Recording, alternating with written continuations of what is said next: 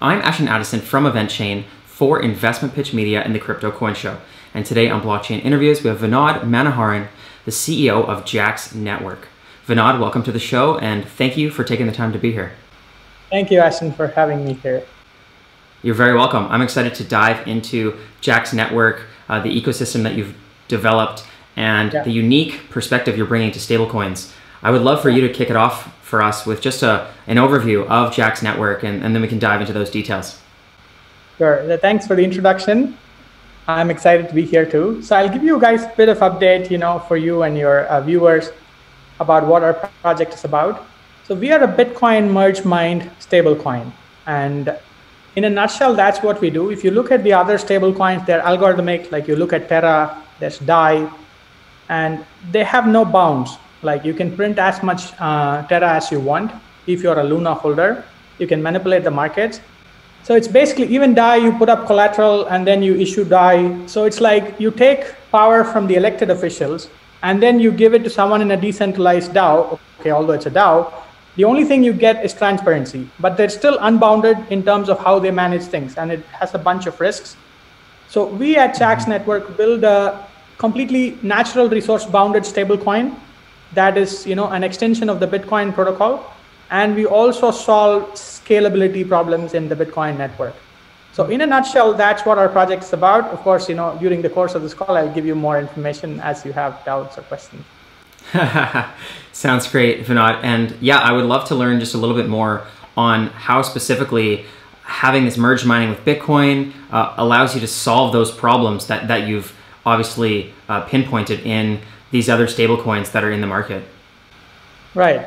So interesting question. So Bitcoin, by default, a lot of people first thing, disclaimer first, a lot of people say that merge mining is an increase in the block size.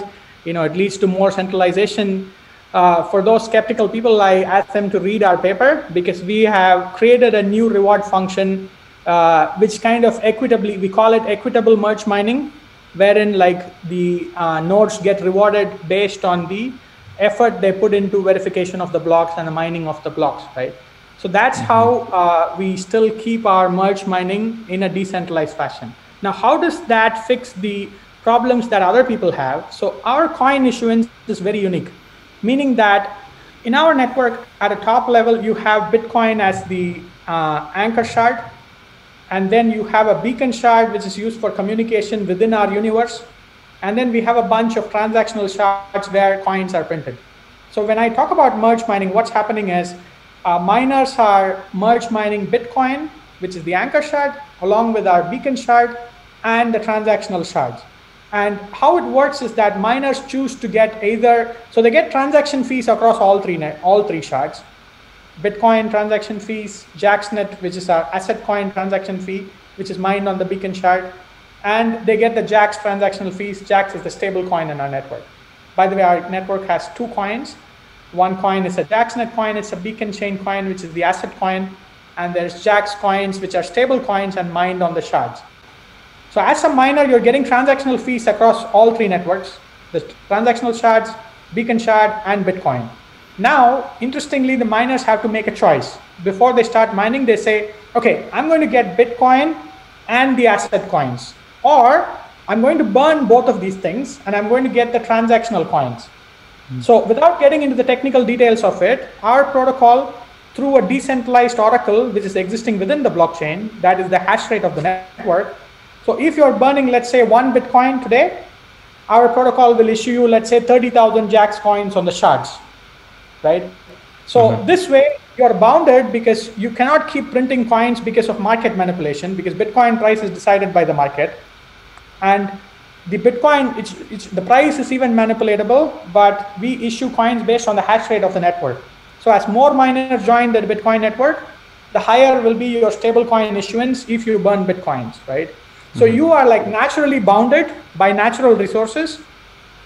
But compare it with the case of DAI, if Ethereum is, let's say, $2,000, you put in Ethereum as collateral in DAI, you could print about, let's say, 1,250 DAI, for instance, right?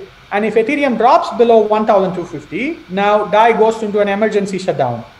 And this is one of the problems they have, right? On the other side, you look at Terra, it's completely not backed by anything. Terra has Luna, and Luna price goes up. They decide to, they have something called seigniorage. They burn Luna and create Terra USD. But, in reality, this is all manipulatable by the holders of Luna, and it's not naturally bounded. So this way, we put a lot of controls on the stablecoin issuance. That's one of the problems we fix. I mean, I'm not even going to go into USDT and stuff, which are like collateralized by commercial paper. So let's leave that aside for a minute. Let's not get it a bit political. So it's going to be that. So that's one way how we solve that. Now, when it comes to scalability, they don't even try to solve that because they're like private blockchains by itself. DAI operates as a set of contracts on top of Ethereum. So the scalability itself is limited by Ethereum. We have our own native blockchain housing our stable coins, and we have proof of work sharding to bring about scalability. So we differ from these existing stable coins in a way that we are extremely bounded and we scale, right? So this is the key difference between the existing projects and the one we have. Great explanation, Vinod. And yeah, it's really interesting that your team has come out with the beacon chain connected to Bitcoin. And I guess that means that you're really backing on the security of the network for Bitcoin and the hash power, and to have merged mining where Bitcoin is the strongest network in the blockchain industry, to be able to back that on to JAX sounds like the strongest way to protect the network. But then obviously there's scalability issues with Bitcoin and not being able to go past a few transactions per second.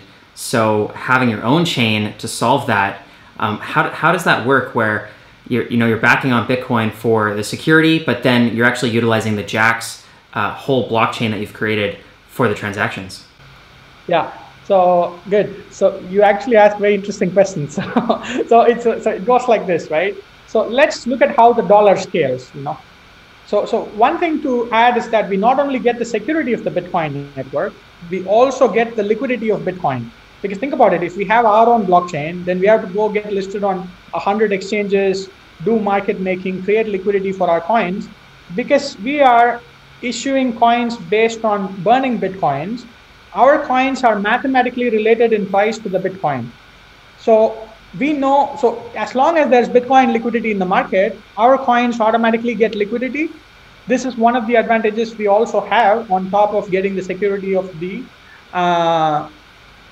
Bitcoin network, right? So when it comes to scaling, the problem with scaling is the data availability problem. Now in Ethereum, like Vitalik has been promising scaling for like 5 years now, because the problem with scaling is that data availability is a very difficult problem. If you shard the network, you can either centralize the system and have no shards, which is the route that Solana guys have taken. They simply say, hey, forget about it. We have a super node. Everybody trusts the super node and we'll be good to go. So that's fine, except that you lose censorship resistance. Now in a decentralized network, if you want to keep censorship resistance, you need to have sharding of some level. And the problem with sharding is the data availability. One shard does not know what's happening on the other shard. Since it's money itself, they're unable to reach consensus. You can have spent some money on one shard and then try to use the same money on another shard. Now the other guy needs to check what you're doing, right? So what we do is we avoid that problem with math. How do we do that? So let's look at the dollar. You have like $10 in your pocket. I have a $10 bill in my pocket. They are not unique, they're not the same. So what is it that connects them is they have a universal exchange rate. The US government says that a dollar bill is equal to a dollar bill. Now in a decentralized network, there's no centralized authority to do that. So what we do is our coin issuance of JAX coins are based on the hash rate of the network. So let's say you computed 2 power 64 hashes, and there is proof on that in the block, the block number itself, the block hash is proof of that. So if you spend 2 power 64 hashes, you have one coin, regardless of what shard you participate in. So this way, all the coins across all the shards have a universal exchange rate. Then we go about establishing an exchange agent ecosystem, which is like an atomic swap, where they swap 1-to-1 between all the shards. And as long as your balance is fine, you don't need to worry about the other guy because he's checking that his balance is fine at 1-to-1. So we kind of avoid the data availability problem with math. And this is how we bring about scaling through an external blockchain. Why we decided to have our own, beacon shard is because we need to make a few tweaks to the Bitcoin protocol for us to operate. And of course, it's bringing tweaks to the Bitcoin protocol is almost impossible. They've been discussing Taproot for a long time. We have Taproot integrated into our beacon shard. So we decided to have our own, ecosystem, our own beacon chain that is anchored to the Bitcoin chain, and we continue to bring stability and scalability to the Bitcoin network itself. So this is in a nutshell. Of course, there's much details. We've been working on it for 3 years. So if you want more information, feel free to check our academic paper that's available on our website.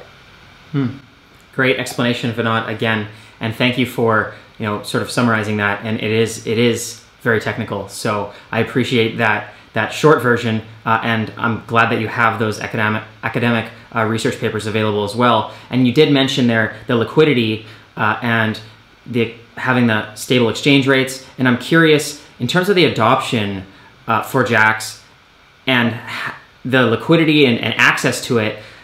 Has this helped get it to exchanges and get it accessible to people who want to use it as an alternative to some of these stablecoins that have been around for a long time? So we're still in a testnet phase because we're a proof of work network. We can't mine our coins ourselves unless miners do that. So we're in testnet phase. We still have some improvements coming in terms of our merge mining patch, because when you mine Bitcoin, then you, let's say, use 100% of your hash rate. When you merge mine, let's say, our network along with Bitcoin, you might lose some hash rate. So we are patching that to minimize that loss. And then we'll onboard miners, and we're still in a testnet phase. So as soon as we get to mainnet, we'll find out. But we are confident that I can mathematically give you an exchange rate between Bitcoin and our JAX coins and asset coins, right? So I don't see that liquidity should be a problem for us for adoption. But still, we're still in the early stage. I think I'll be able to answer this question with data by October. When our network is live, we plan to get listed then on many exchanges, and I'll be able to give you precise information then as to how we are doing with market adoption and how the tying to Bitcoin is helping with our liquidity problems and how much market share are we capturing from other stable coins. Definitely. Okay, well, thank you for that. And I know that your team has been working on this for years already, and I can tell that you've put a lot of work into it and really thought it out, because it is important to build the foundation properly when you're building a stablecoin like this. So I would love for you to give a glimpse into, you mentioned their October launch, just the roadmap for the rest of this year. What do you still have to do? And then you'll launch, and is there anything else that are you're going to take immediate steps of action after the launch? So interesting. Our guys are right now in Miami. There's a mining disrupt event happening there. So we are there to seek commitments from miners. In fact, we had a couple of calls with miners today who are interested in merge mining our network. Even some mining pools want to integrate this so we can get on board hash rate to them.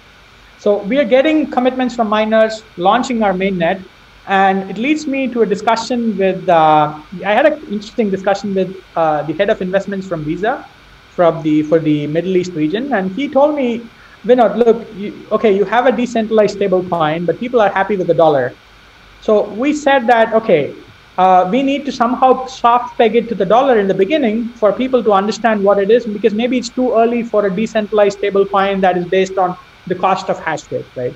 So what we do after the mainnet launch is we are working with our partners, Distributed Lab. They're famous for building, financial systems. They're building us a USDJ, which is like a stable coin that's backed by proof of on-chain reserves of JAX coin. So let's say you create a USDB, but it's backed by Bitcoin, and you have Bitcoin on chain, right? But the problem there is that Bitcoin price could drop, and you don't have enough money to pay off all the withdrawals should that arise, right? So because we are a decentralized stable coin, we're able to hold on-chain reserves in our stable coins and issue a USDJ. So as soon as our mainnet goes live, we're launching this kind of USDJ and circulate it in the market so that we can bring about adoption. So then the next quarter, let's say Q1 2022, will be focused towards market making to bring this USDJ to adoption. Then eventually, as we grow, we have a setting for DAOs. So we're writing a paper on it, which we have new consensus mechanisms for running decentralized autonomous corporations through proof of equity and proof of stake as on layer 2, right? Even our own company, we are going to run it through proof of equity. So kind of we build a decentralized validator set based on who's burning coins. Let's say, we agree that we'll build a DAO wherein the validator set is based on people burning Bitcoins. You burn 10 Bitcoins, then you are like 100% shareholder of this DAC or DAO. I burn 10, then we both become 50%. Somebody else burns 10, then we become 33.3. So you dynamically build the shareholder's head, and you have a consensus based on that on layer 2, and you run your own organization. So you can expect, DAOs and DACs and related tools to come into action from Q2 2022. And then, as our coins go up, then we'll probably get into ecosystem growth with some grants, getting some projects to build on top of our protocol. So yeah, in the short run, it's the mainnet and this USDJ stablecoin to bring about initial adoption of our network. So these are the immediate plans for us. That sounds great, Vinod. I'm looking forward to seeing that launch and then getting it into the market. And as you continue to develop out, get into the market, and then, as you mentioned, focus on market making, are you reaching out for other strategic partnerships, exchanges, maybe more team members, or just users of the platform? And what are your goals around expanding? Right. So right now we are getting into partnerships, but right now, like I said, our immediate goal is the mainnet launch. So we are right now getting into mining partnerships. Like I said, we've partnered with Distributed Lab. And in fact, an interesting discussion, I met Professor Scott Stornetta in Dubai. He's actually, he was the co-inventor of blockchain technology. And I had he was mentioned in the Bitcoin paper like 3 times out of the 8 references that were there. And I was talking to him about this, and he felt that we are critical infrastructure for the Bitcoin ecosystem itself, because scalability and stability are some of the biggest problems, right? So right now we've decided, okay, let's first solve these 2 problems. So for us, we are seeking partnerships in terms of mining pools. We have some partnerships with Distributed Lab for building this USDJ for us.